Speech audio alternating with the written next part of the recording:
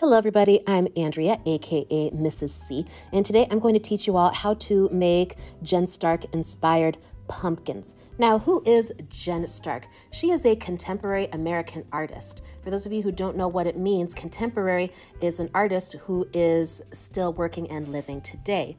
Now, she is most popular because her artwork is very multicolored and has a lot of layers and looks psychedelic. Now, psychedelic is when something looks like it comes out of a dream and steps away from realism, but tries to capture what someone would find or see in a distorted dream-like state. Now, she was inspired to use a lot of colors when she was young because when she was an artist studying out of the country, she didn't have a lot of money for art supplies, so she would opt for cheap, colorful construction paper, which we see a lot of in her artwork. She makes mixed media artwork or artwork that uses a lot of different art supplies and not just one type. She will have artwork that is on the side of buildings. She will make hanging installation art or art that will be on display in galleries for a limited time. And she'll also do set design. She actually did set design for Miley Cyrus for one of her shows. And since then, her career has only gone upward. Now, the elements of art that I want us to look at in her artwork are line and color. What kinds of lines do we see in her artwork? Probably wiggly and wavy lines. However, they're not an even wave. Some of the waves look longer or shorter or wider or narrower than others, so she can create that dripping effect. She also uses various colors in her artwork that really makes her artwork stand out from whatever background or area she is putting her work on display in. Now, looking at the principles of art, or what you get when you combine any number of the elements of artwork, we're going to take a look at pattern and movement. What is pattern? Pattern, that's when any one or more elements of art are repeated in a certain way. You could repeat lines, you could repeat colors, you could repeat symbols, and we often see patterns in random places like maybe on someone's t-shirt or on wallpaper. Now, movement, that's when you create the impression that something is moving on a piece of paper or any surface. Now, with movement, think about where the drips and the lines in Jen Stark's drip art are going. They all seem to be moving downward. So that's how movement plays a pretty big role in her artwork. Now, the jack-o'-lanterns that we're going to be making for this project are positive and negative space art.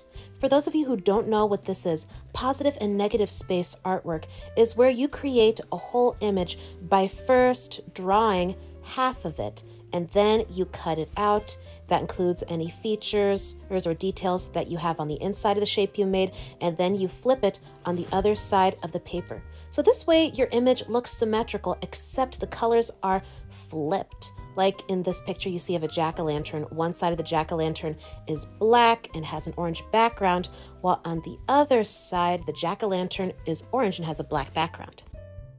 For this project, you are going to need various colorful pieces of paper that are 8.5 by 11 inches, maybe more if that's what you want. And then you are going to need a sheet of white paper that is 8.5 by 5.5 inches. This is because this white piece of paper is going to make half of your pumpkin.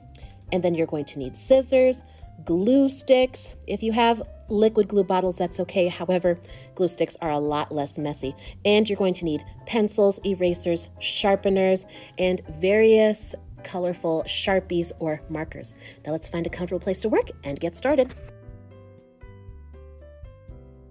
We're going to draw half of our pumpkin on the white piece of paper by drawing half of an oval. That's going to be the middle. Now remember, the taller your oval is, the taller your pumpkin is going to be.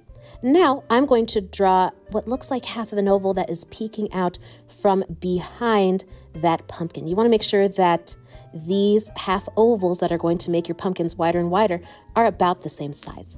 Now, I'm going to draw what looks kind of like an upside down L, but you want to make the back of the L curved to make half of your stem. Then you want to get a pair of scissors and you are going to cut out half of your pumpkin. I had an accident with the first half of my pumpkin, so I had to trace and recut that. Now, do we see a face in the pumpkin? Not really. We're going to draw jack-o'-lantern faces. You can do yours differently, but what I did was I drew a capital D that was tipped to make kind of a spooky jack-o'-lantern eye, and then I drew 2 zigzag lines and pinched them together where the corner of the mouth would be. Now I'm going to take my scissors and carefully cut out that mouth. Please do take your time when you are cutting so that you are less likely to make mistakes. You'll have to cut through the face to get the eye out, but that's okay. Just make it a single cut because it's going to look like one piece again after we glue down the half of the face right here. Now, here's where our glue sticks come in. You're going to take your glue stick everywhere you want it to be smoothed down flat and not loosey-goosey. You need to put glue. Now I'm going to take the mouth and the eye, and I'm going to glue them on the opposite side just as they would be.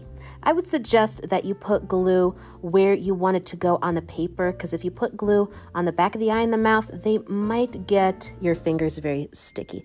It's your choice if you think you can carefully put glue on the back of your features for your jack-o'-lantern without getting too much glue on your hands. Now it's time to start drawing the drip patterns like what Jen Stark has. I'm going to start at the top and draw a wavy line that just keeps coming down. Remember, they're not even, but you want whatever drip line you just made to be repeated in the layer that you have above or below it. There we go. We want to see these drips in layers. You're going to make, I'd say, one area that's maybe the size of your hand, an entire drip area where you're going to have the same pattern of drips, and then you're going to have them have this very particular theme with the colors. They could be black and white colors, or they could be all cool colors, or you could be repeating the colors of the rainbow in that drip. Now, notice how some of the drips, they look like they're peeking out from behind the others.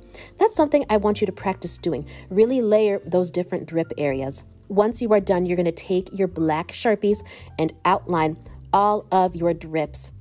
I also suggest that you outline the shape of your eyes and your mouths and your pumpkins to really make the features in your artwork stand out. Remember, you don't have to make a spooky jack-o'-lantern face like what I did. You can make a cute cat face or a happy jack-o'-lantern face or even a spooked out kind of face. I want you to really have fun with whatever jack-o'-lantern face you make, but they are going to be pumpkins. And then you will take your Sharpies or whatever coloring supplies you are picking, and you are going to color your drips. Try not to repeat the same pattern of colors all the time. I went between having nature colors or all cool colors or all rainbow colors with the different areas in my jack-o'-lantern picture. Just have fun, and you'll really love how the colors pop out in this project.